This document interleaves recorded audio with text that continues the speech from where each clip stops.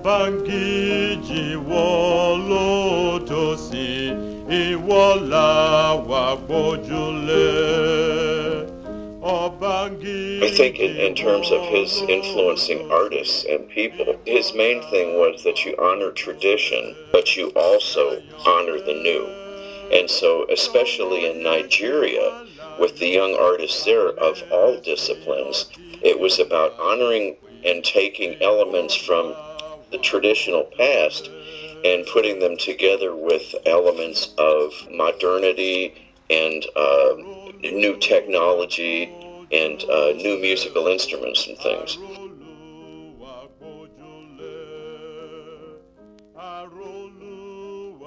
When he was involved with John Coltrane, it was like John Coltrane had an epiphany, and it changed his life about the way he looked at his culture, about the way he looked at, the American treatment of black folks, and of his music and creativity in general. I mean, it changed every level of his being.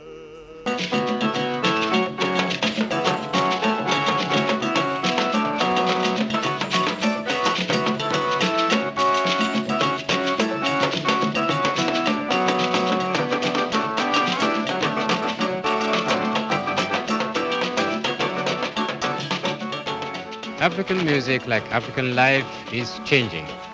We've had a mingling of two cultures, and each has much to learn from the other. We are sure that we have much to gain from the West, and that we are expanding our own musical vocabulary through this contact. But in the main, what we hope to do is to reach back to our past, to preserve it, to use it as a foundation on which to build, because it's been truly said that the man that hath no past has no future. A bridge is being built between Africa and the United States, not of concrete and steel, but of music.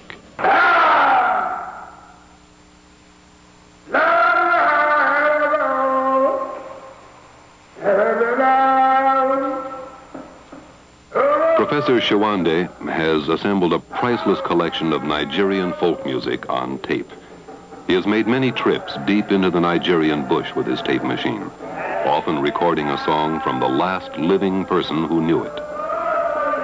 A special workshop in African music was set up for graduate students and teachers by the music department of Howard University in Washington, D.C. It's conducted by a team of African music experts, led by Chief Sowande.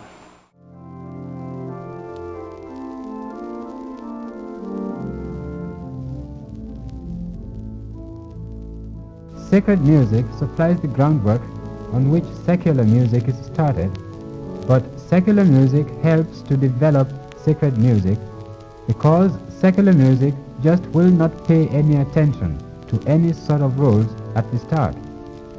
It will use any note that it wants to use without worrying whether it's the correct thing to do or not. And then later, it keeps those new notes that are good and drops those that are not so good. In its turn then, it eventually helps to broaden sacred music.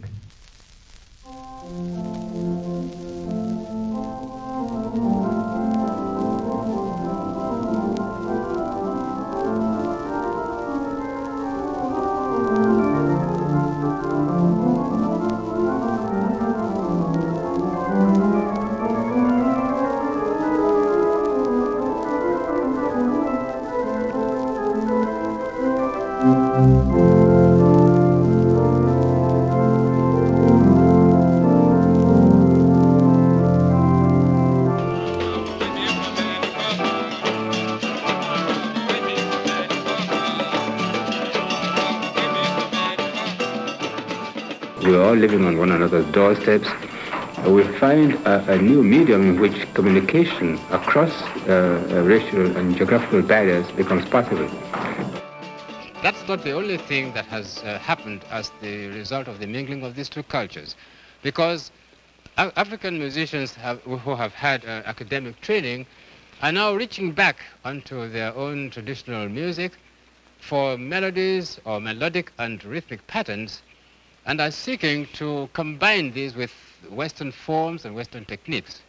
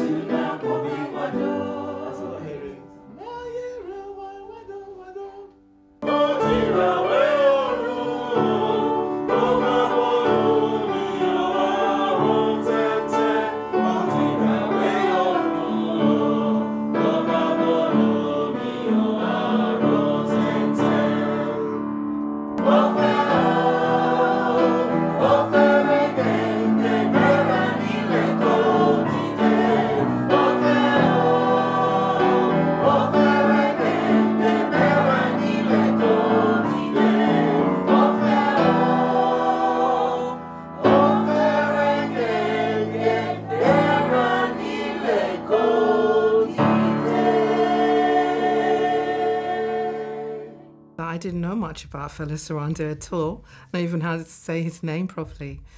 So this, being a member of this choir has really enlightened me. Love brings hope, love brings longing, love brings life, love brings hope, love brings nurture. Quite a passionate person, but when I really know what the song means as well, I feel that I've got to pass on that story. Singing makes me feel so exhilarated and happy. It brings a joy to my life, to my heart. And I know we don't mention it much, but as a Christian, I also feel that I'm bringing something to somebody else when I sing. The warm-up exercises that we do, we can really, I can see the growth in in my voice, and also singing in harmony as well with other group members as well. You're listening to what they're doing, and it has influenced the way that I'm singing, and it's been a really creative journey. The black, the brown, the red, white and blue. Black, brown, red, white and blue. In my own personal experiences, I just like to listen to music of different cultures. Looking at what Fela Sowande did all those years ago, it makes it urgent just to be open and to reach out to new cultural offerings that we have in abundance in a city like London. Sky ravens pounding, rude boys are dancing, united together in the beat. Sky ravens pounding, rude boys are dancing, united together in the beat. I think it's quite easy to think that we're just like a black choir, and that is really important. That is a really strong part of our identity, but we're also from so many different places in Africa and the Caribbean. I think it's a really positive thing, great thing about this choir is that everybody is from all over the world, but at the same time we all have this like one thing in common, which is really enjoying this music.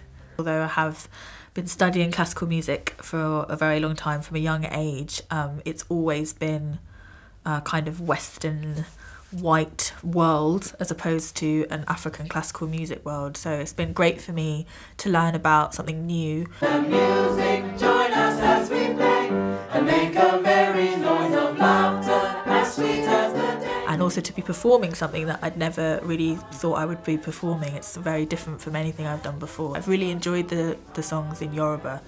They're really nice, they're really beautiful. The sun is in the sky and colours are bright and the crops are growing high and all is delight. It was an eye-opener learning about Fela Sowande himself, other composers, and it helped to build our voices into the same thing as well. So the experience has been absolutely fantastic, absolutely. So it's been brilliant.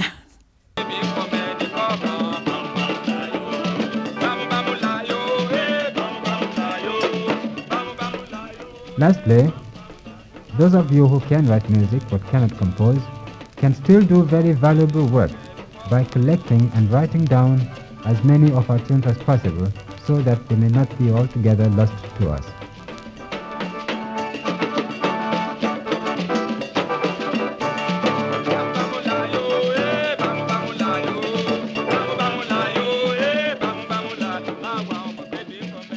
time has come for me to say not goodbye but au revoir.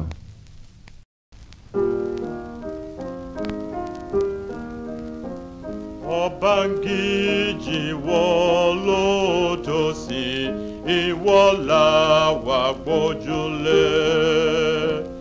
Ọbangiji wolo tosi iwola wa gbójúlé.